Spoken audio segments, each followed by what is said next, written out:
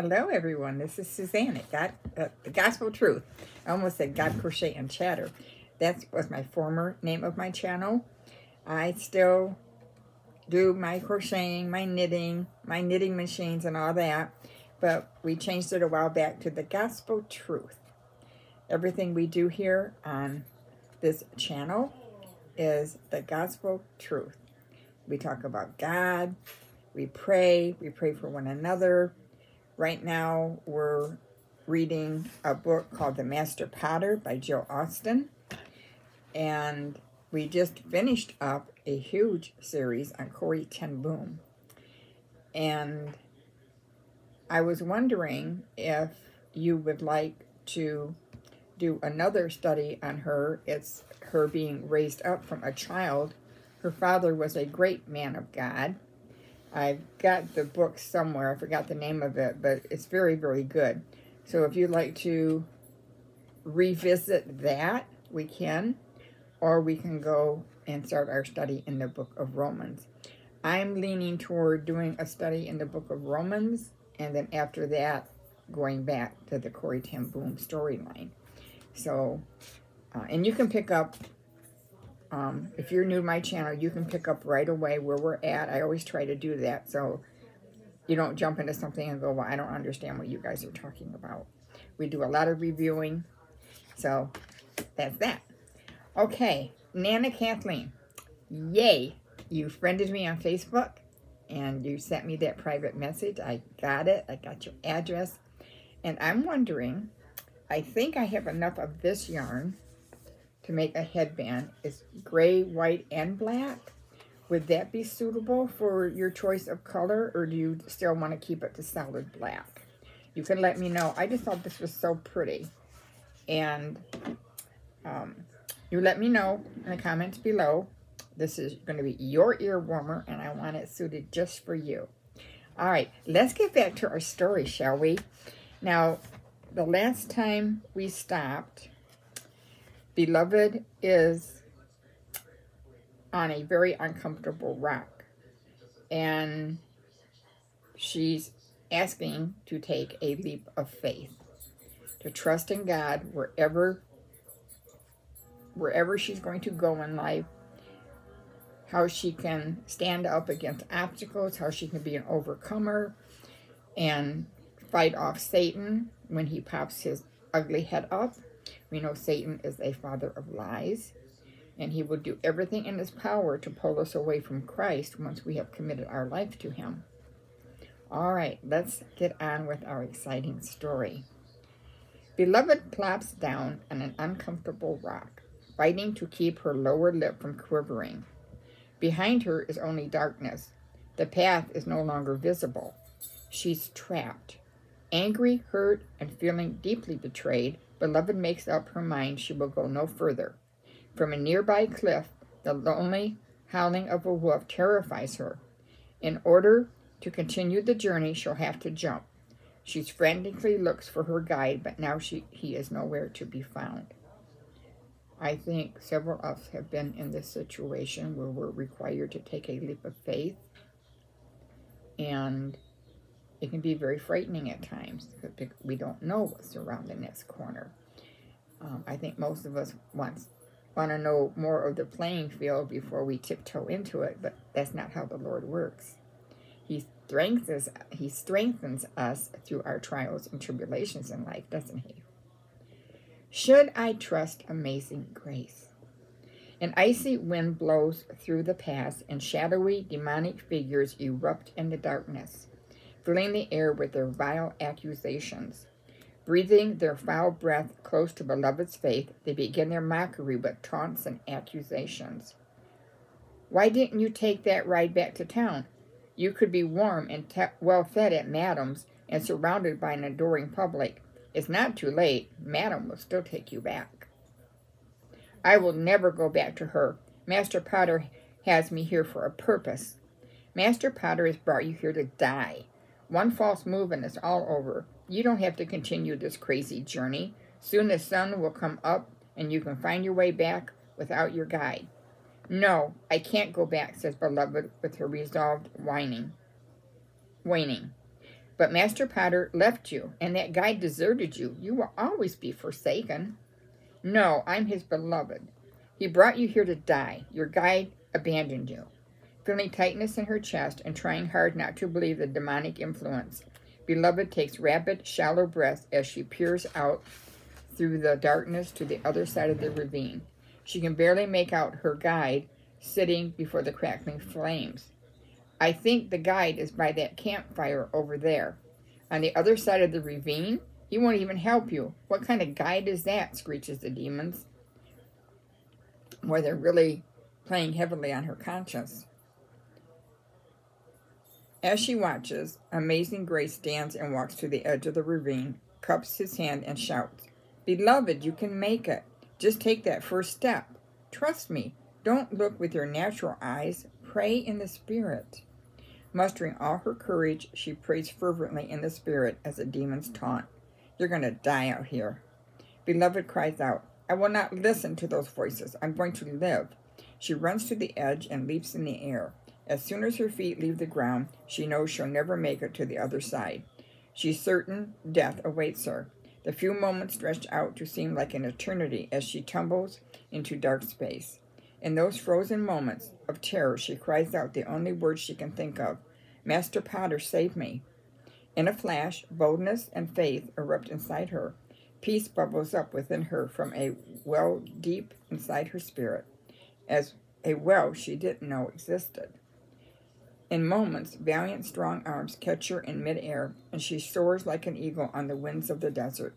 Finally, he sets her down softly on the other side next to the blazing fire. Amazing Grace wraps a wool blanket around her shoulders as Valiant resumes his unseen post next to her, gazing into the darkness. He turns toward Amazing Grace, and they both smile in approval.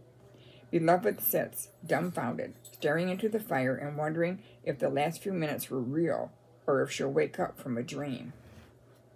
She did it. She took that leap of faith. She trusted. And now she's wondering, was that a dream? Am I going to wake up? What just happened? A sign in the heavens. Like brilliant diamonds, stars sparkle and dance across a cobalt blue sky as it quickly deepens into black velvet. Amazing Grace promises he will always be near, but Beloved will have to take many risky steps in the realm of faith as she follows him. Looking up into the starry night, Amazing Grace singles out one particularly radiant star. Master Potter has put a sign in the skies for you to follow. It will show you the way back to him. Remember this, things are not always as they seem, but I will never be far away. The wilderness will test you and also teach you of Master Potter's faithfulness.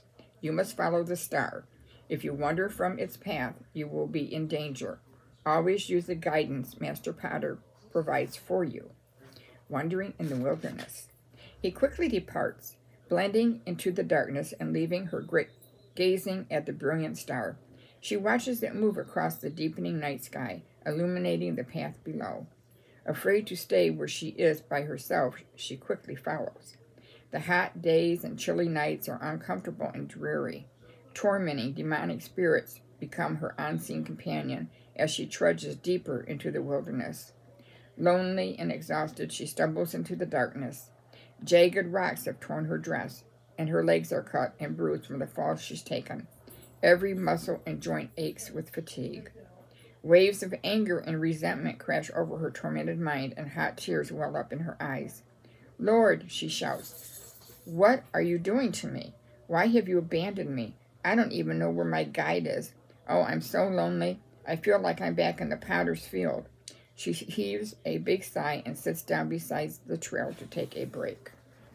From behind the next hill, Death spews to his motley army of demons. We've got her now.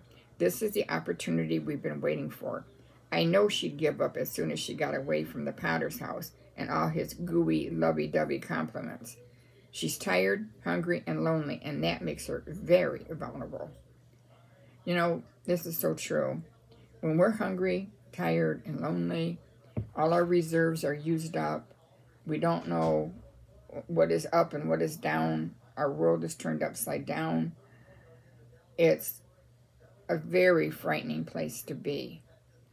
And we have to make a decision during those type of moments in our lives that we don't listen to the demonic voices. Oh, you were better off here. And here's these people wanting you back. And, you know, God has forsaken you. No, we mustn't listen to those.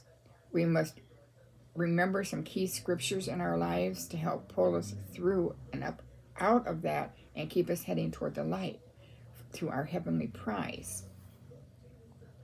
One of the little demonic imps says, what she needs is tall, dark, and handsome. Yes, says Death, smiling, and I've got just the man. Our elaborate network stretches through the community in the valley below. Send out an SOS. They must trap her with the beautiful things the spoiled little princess can't live without. Quickly, let them know of her presence. Once we've got her, Master Prater will never get her back, and I'll be vindicated by my master. He drools at the thought. Backslidden, self-pity, go to her now. Just be careful of her guide and that stupid angel. Backslidden and self-pity, go to her now. The two vile spirits move in slowly, wrapping their long tentacles around her head, whispering poisonous words of despair and doubt into her weary soul. Without understanding what's going on, Beloved succumbs to their evil embrace and wallows deeper into despair. Days and nights blend together in a blur of confusion as she seeks desperately to follow her star and find her guide. Occasionally, Amazing Grace mysteriously appears, leaving food and water. Whenever she spots him, she takes off running after him with every ounce of strength she can muster, crying out, "Please stay. I'm alone and afraid. I could die out here. Don't you care? You're a terrible guide. You're supposed to take care of me."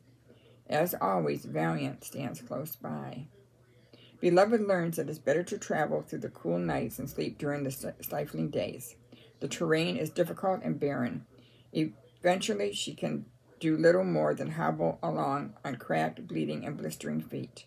The journey she told herself would be over quickly now has dragged into several months. She prays to Master Prater and calls out to her guide using every manipulative technique she knows, weeping, crying, beseeching, praying loudly in the spirit, and even stomping her bruised little feet. Anything to convince Master Prater she's ready to be rescued right now, immediately. Still, heaven seems silent to her cries. Have you felt that way? Have you felt so disparaged that I'm not getting answers? Why isn't the Lord answering me?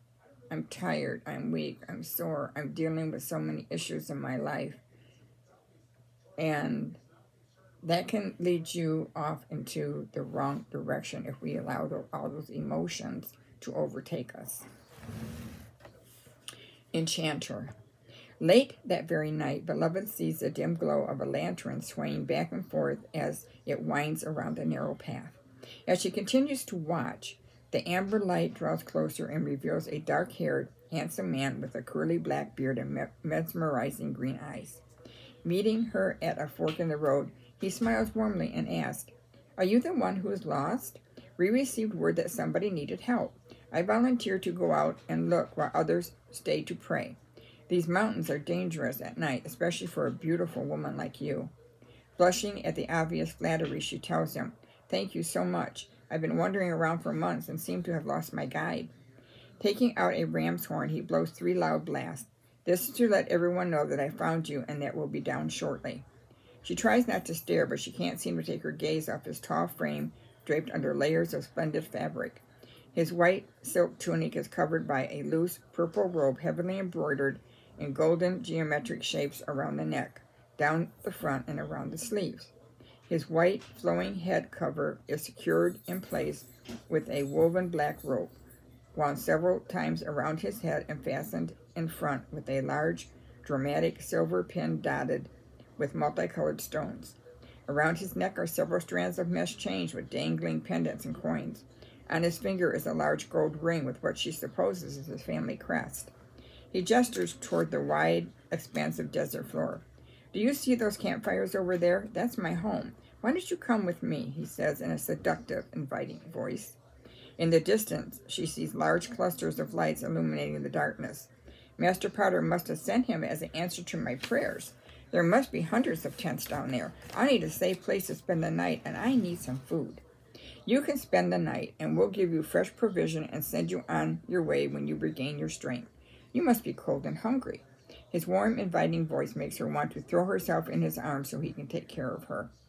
Shivering, Beloved looks up to see the brilliant star moving away from the campfires. She looks back to the stranger. Now I'm confused. Master Potter gave me a guide who told me to follow that star. It seems like it's moving away from here. Who ever heard of following a star, really? Said the handsome stranger. A star will never lead you out of this darkness, for stars need darkness to shine. I've lived in this desert for years, and I know way better than any star. I'll guide you into the light and to safety and protection. A gentle, warm breeze rushes past Beloved. Out of the soft wind, a still voice whispers, Don't trust him, Beloved, follow the star. Beloved, immediate needs are all she can think of, and she's feeling quite drawn to the stranger. She brushes the voice aside, reasoning to herself, It's ridiculous to follow this stupid star. I probably didn't hear my guide right. Anyway, he abandoned me, and it's obvious Master Potter sent this man to help.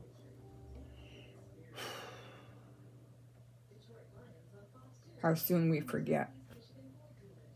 How soon we forget the words of the Master Potter, that he'll be with us, he'll never leave us or forsake us. Even when we can't see him, he is always there.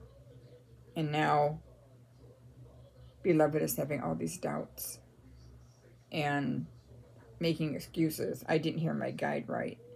He abandoned me.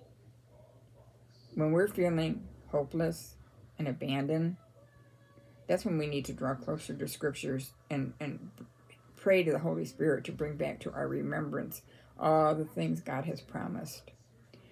And it will be interesting tomorrow when we pick up to see what Beloved's next steps are. Right now, she's believing this tall, handsome, dark stranger. He's got a silver tongue. You know, people can be very deceitful. They'll tell you just what you want to hear when you're hurting. They want to pull you away. I've got a better way for you than what you've been doing. You know, just leave that all behind. You know, that's nonsense. Satan is the father of lies indeed. All right, we're going to stop here and pick this up tomorrow. Okay, please pray for me. I've been having dizzy spells off and on today. Just like right now, I'm a little lightheaded. I get that every once in a while, and it's kind of nerve-wracking. I do need to go to the grocery store, but I may put it off till tomorrow. I am going to, this week, be working on Nana Kathleen's ear warmer for her. And maybe closer to Christmas, I may be having another giveaway. I decided today, I think I'm going to start on some knitted dishcloths for Christmas gifts for my family. I found a really cute pattern. You knit 2 dishcloths. It's called Grandma's Favorite dishcloths. They've been around for years and years and years and years. They're very popular. They wash up dishes beautifully. And you make 2 of them, and then you connect them together into little breeches. So when I get my first set done, I will show you. Oops, there I did it. I made a promise. I will do my best to get them done. There we go. All right, everyone. You have a blessed day in the Lord. This is Sunday, the Lord's Day, and I'm feeling very blessed and very comforted by the Lord today. My husband's watching the Lions game, and I think I'm going to rest a little bit and see how I'm feeling in an hour or so, and I still might pop over to the grocery store. All right, you all take care. You have a blessed day, and Lord willing, I will be back on tomorrow for our next adventure with Beloved.